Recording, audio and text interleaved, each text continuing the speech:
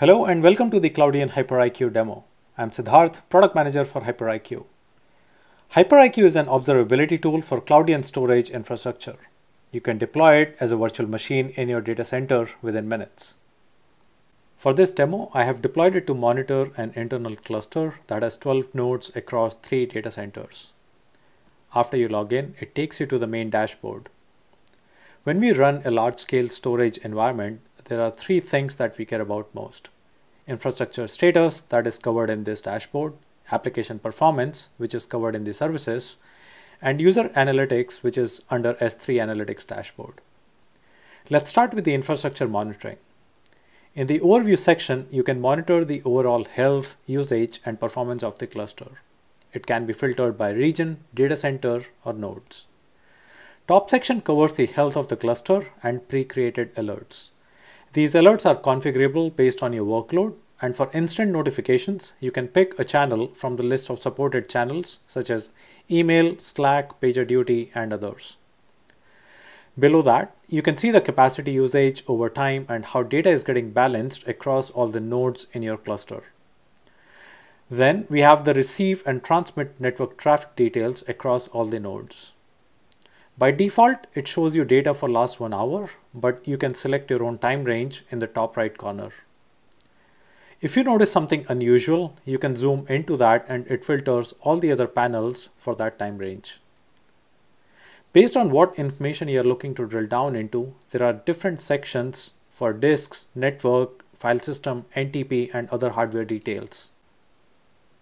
As a storage provider, disks are an integral part of our solution.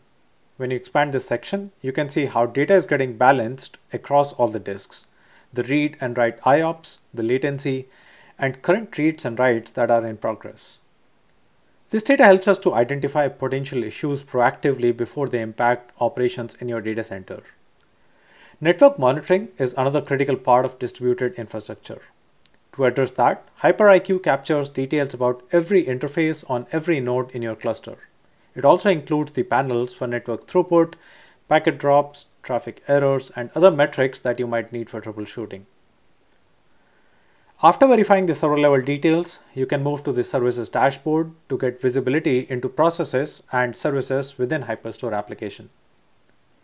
In addition to the 3 filters from the previous dashboard, here we have an additional filter for the services that are running on HyperStore. To compare the usage of a service across the nodes and data centers, you can select it from the drop-down menu. This helps you to understand how different services on HyperStore are performing. You can use this data to compare the performance of storage layer with various end-user applications and tune the system to optimize the performance. Typically, this is where conventional monitoring tools stop. But in HyperIQ, we provide real-time visibility into user activity. How they are using the system, are they getting good service, or if their usage is impacting the system performance in any way. That takes us to the S3 Analytics dashboard. Suppose I want to view the user activity for last 2 days. You can select the time range from here. Now it shows me how many users were active on the system, how many buckets did they access, and how much data did they download and upload. Below that, you can view the distribution of top users and buckets by number of transactions. You can also view the client IP addresses from which most of the requests are coming. Next to that, you can view the distribution of different S3 API calls. This information is especially useful if you are a service provider or if you are managing the IT access for multiple groups and users within your company. To get further insights into users, you can scroll down and look at the summary activity tables. Here, for every user, you can view the amount of data downloaded and uploaded, and you can track how many gets, puts, heads, and deletes have they executed.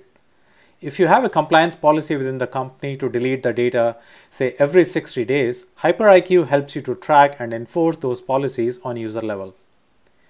You can filter this information further on the bucket level. If you want to monitor a specific user and all the buckets that they own, you can use the filters at the top. After you select a user, you can see from which bucket did they upload or download the data and the number of transactions that they carried out.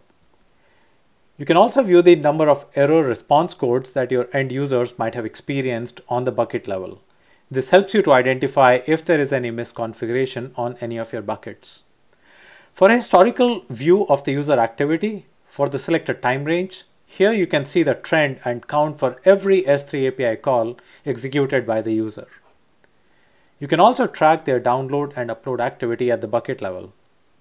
Since HyperStore is a native S3 object storage, you can use it with any end-user application that supports S3 protocol.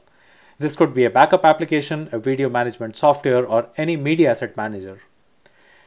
If your users or applications connected to the object storage are experiencing any performance issues, HyperIQ helps you to troubleshoot that at bucket level. Different applications generate different file sizes, and depending on whether they are small or large files, it might impact the request and response durations differently on the system. Normally, monitoring tools only show you the latency on a system level, but in HyperIQ, it is more granular and you can view that on a bucket level. So that was the overview of Cloudian HyperIQ. I hope it was useful. To learn more, please reach out to us or visit our website. Thanks.